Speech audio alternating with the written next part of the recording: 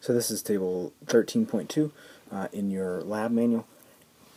And in this section, you don't need this center portion here you don't need to do. So let's just mark this out right here.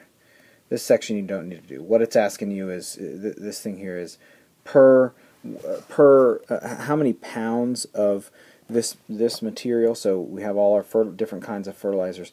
How many pounds of this material is in how many pounds of soluble product is in 100 pounds of fertilizer. So you don't need to do that one because we're going to do something very similar to that here on the other side. So we're going to pick out we'll pick out triple superphosphate right here. And we said that we're going to use, we said before that if you had a ton of fertilizer or any amount of fertilizer, you could think about 100 pounds of fertilizer. If you had 100 pounds of triple superphosphate fertilizer, so 100 pounds, this analysis says that 46% of that is 46% what we call P2O5, okay, and this is what we, again, like the other video said, we use this as our common terminology. So in this case, we would say, well, 100 pounds, okay, times 46 parts out of 100 parts. That's what a percentage is again.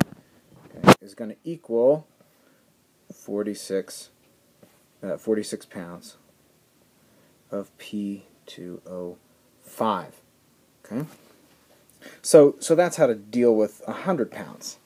Well, the only thing we're going to change here is say, well, what's in a ton of this fertilizer? So instead of 100 pounds, we'll take 2,000. That's how many pounds are in a ton. 2,000 pounds times 46 out of 100, okay, equals 920 pounds, okay, of P2O5.